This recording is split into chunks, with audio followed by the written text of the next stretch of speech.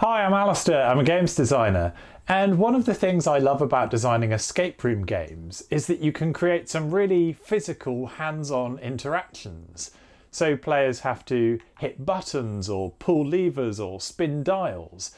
But it's 2020, and one of the things we're being told to try to reduce the transmission of coronavirus is to reduce the number of shared surfaces that people touch. So I wondered whether it would be possible to design an input for an escape room puzzle that was COVID secure and could take the place of a button but not actually require players to touch anything. And over the course of the next few videos, I'm going to look at some different components you can use to achieve that. In this video, I'm going to start off by looking at one of these. This is an infrared obstacle avoidance sensor. It's very cheap. They're very easy to get online and they're very easy to use. So let me show you how it works.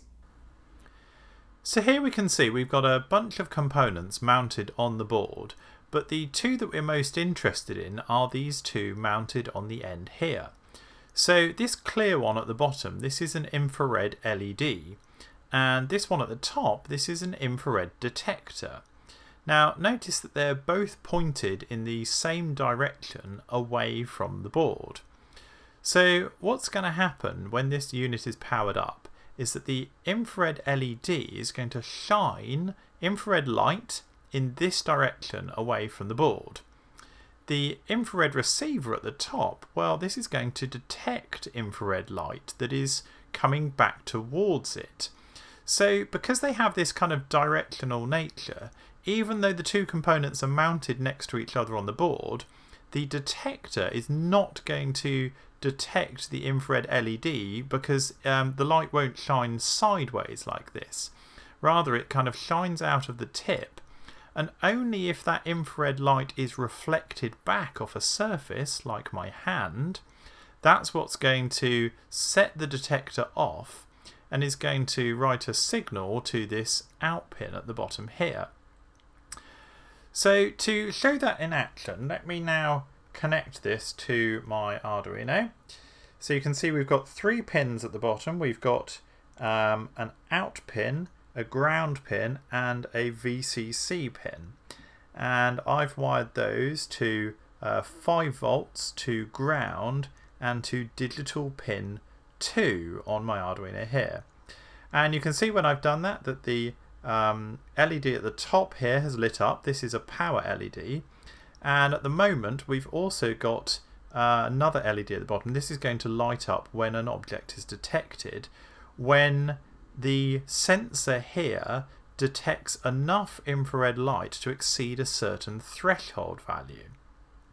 So to set that threshold, that's going to be like setting the sensitivity of the sensor, and we're going to do that using this rotary potentiometer here. So what I'm going to do is I'm going to take a screwdriver here, and I'm first of all going to turn that potentiometer all the way clockwise, and you'll see that the LED comes on when I do that. What that's done is it's actually increased the intensity of the LED light that's being sent out by the LED here. So though you can't see it, turning that to the right has made this LED brighter, and that means that more light is going to be reflected back onto the sensor. So what I want to do now is I'm going to now turn this potentiometer back counterclockwise again until that LED at the bottom just goes off like that. So I've taken it just underneath the threshold required to set that LED off, and that's going to mean that the sensor is now in its most sensitive state. And when I do that, if I put my hand in front of the sensor, you'll see that I can make that LED come on and off from a distance of, that's about somewhere between 10 and 15 centimeters, I'd say. Okay, and if I actually turn on my Arduino serial monitor at the same time, what you'll see is that the code sketch I've got running on the Arduino means that I can detect a new input, and I will also detect when an input is held. So I'll have this series of dots go up like that, and then when I take my hand off, we'll get those dots stop. So we can actually detect when an input has been detected, when it is held, and also when it's removed. So that's kind of 3 different actions that you might want to take in your code to simulate a button input. Now it's important to note that even though we can't see the infrared light that's being sent from the LED here, this is essentially an optical system. And so if I take this pen, for example, notice that I've got a highlight pen here that has a black end and a grey end. When I hold the grey end in front of the sensor, if I move it up and down, you can see it being detected. The light is flashing at the bottom there, and I've also got my serial monitor window detecting when I've held it or when I've removed it. Now if I do the same but with the other end of the pen, passing it in front of the sensor, you'll see that I don't get anything detected at all, even when I move it right in front of the sensor like that. And that's because the black end of the pen is not reflecting the infrared light, it's absorbing the infrared light instead, so nothing is being transmitted back onto the receiver unit. So it's important to note that this detector very much depends on the colour and the reflectivity particularly of the object you're trying to detect. It works with my hand. It will work if I point it at the white background behind it, for example, but it will not detect a black object, or specifically an object that absorbs infrared light. So that's worth bearing in mind. So here's just a quick fritzing project just to recap over that wiring again.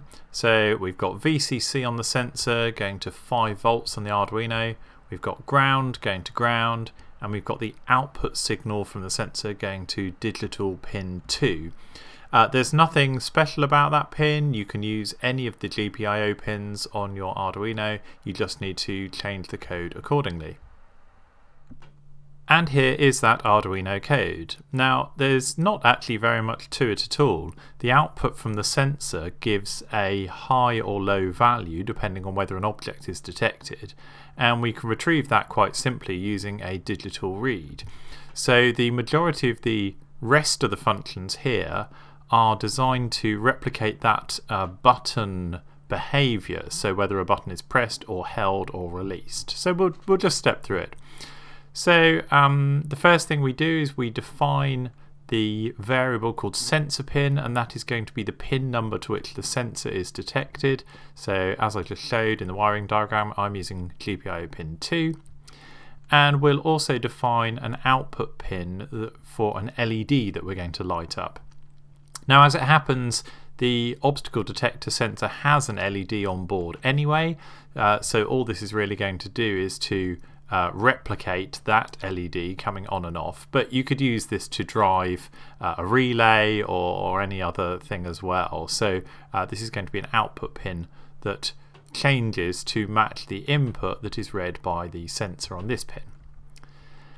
And then in the global section we define a single variable called detected.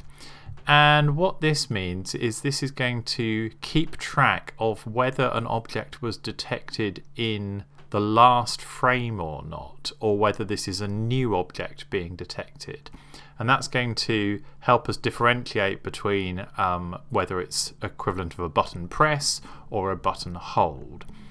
So to start with, we'll initialize that. It's a Boolean variable because it's either true or false, and we'll initialize it with the value false.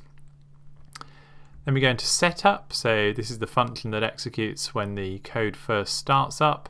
We'll create a serial connection using a baud rate of 9600, and we'll output just the name of this file and the date on which this code was compiled. This is something I've sort of started adding into all my projects recently. It's very handy if you've got like a whole bunch of Arduinos lying around and you can't necessarily remember what code is running on which one. If you include something like this at the top of your code, it means that the first thing you'll see when you connect that Arduino to a USB connection to a PC and turn on a serial monitor, you'll actually see the name of the script that it is running and also what version of that script is. So this is a useful line of code to include at the top of any of your Arduino sketches. And we'll initialize that output pin that we're going to use to shine the LED. Like I say, we're using pin 13, which is the inbuilt LED pin on most Arduinos, but you could connect that to any device you want to drive the output when an object is detected. And now we've got 3 functions in which we're going to define the behavior that we want to occur depending on when one of these 3 actions is detected. So this one, input detected, this one gets called the first time we sense a new object that wasn't present before. And what we're going to do is we're going to write a high value to the LED pin, so that's going to make the LED come on. We're going to write a value to the serial monitor as well, and we're also going to set this detected value to true, because that means that in the next frame we'll be able to tell whether it was a new input or not, or whether this was an input we already knew about. This function here, so this is input held, and this is the one that's going to be called in every frame in which an existing object is still being detected. So we don't need to light up the LED in this one because the LED was already lit up here when it was first detected, so it will still be on. But what we will do is we'll just print just a little dot to the serial monitor. That's what's going to kind of let us know that we've got some visual indication that the object is still being detected. And that's what's going to make these kind of lines appear you saw in the monitor window.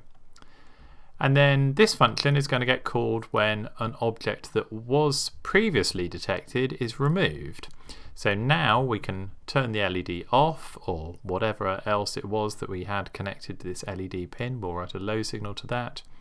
We'll write the word remove to the serial monitor, and now we will set the detected flag back to false again. So next time we find a new input, we know that it's not just this one being held in range of the sensor, it's actually a whole new one being detected. And then we enter the program loop. So this is the code that runs over and over for as long as the Arduino is plugged in. So the first thing we do, well, we actually need to take a reading from the sensor pin. That's what digital read is going to do here. And we've got an exclamation mark in front of it because that is going to give us the opposite of whatever the result of this function was. Now the reason we're doing that is because certainly on my sensor, what happens is it reads a high signal when there is no object present, and then it reads a low signal when there is one, and that kind of feels perhaps the kind of the reverse way round from what you'd expect. So just to make the code easier to read, we're going to invert that, because then we can think that a true value or a high value is when there is an object present, which I think is how most people would probably prefer to think of it. So we'll take the inverse of whatever we read from the signal, and we'll assign that to a value called reading. So if reading, that means so if this value is currently true or high, that means that there is currently an object in range of the sensor, and we enter this block of code here. And if detected is false, so that means either that this is the first object that's been detected, because we initialized detected as false up here, so the very first time the code is run, this is false, and it also gets set false again every time an object is removed down here. So we set it to true when one is detected, we set it to false again when it's removed. So if an object, if detected, sorry, is currently false, that means that there is no current object in the way of the sensor. So this is a new object being detected. It's the equivalent of a new button press. So we're going to call that input detected function that we defined above. If detected is not false though, so if it's true, then we enter this block of code instead. So what this means is that there is an object in range of the sensor, and also there was already an object in range of the sensor. So in that case, what we're going to do is we're going to call this input held function instead.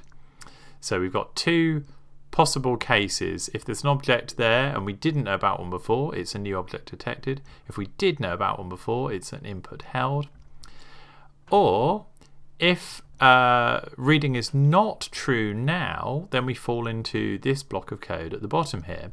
So what this means is that we can't currently detect an object, but if we could before, so if detected was true, that means that in the past input detected has been called. Well, that means that whatever it was, whether it was someone's hand or whether it was something passing by or whatever it is that you want to detect, it's not there anymore.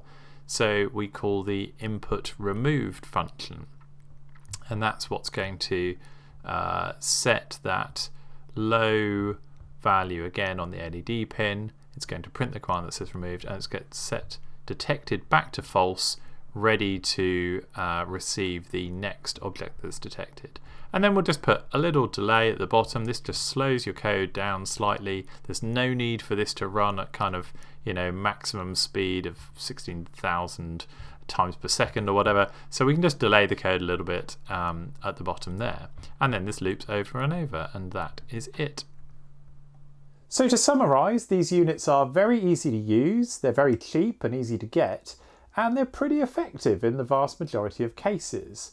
The things you need to be aware of is that they are affected by environmental conditions, so both the ambient lighting and also the nature of the object you're trying to detect, what colour it is, what reflectivity it is. But so long as you're able to work within those constraints, these are actually a really good choice.